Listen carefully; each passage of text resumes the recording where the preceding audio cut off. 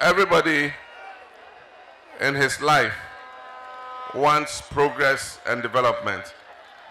Nobody wants to retrogress. And so we all make the choices that will make our lives better. And that is why every 4 years we have the opportunity to make a choice. And choices have consequences. If you make the right choice, it leads to success and a better life. If you make the wrong choice, it leads to hardship and disaster. Unfortunately, in 2016, we made the wrong choice. In 2020, we repeated that choice. But I know that on 7th December 2024, we're going to correct the mistake that we did and bring NDC back into government.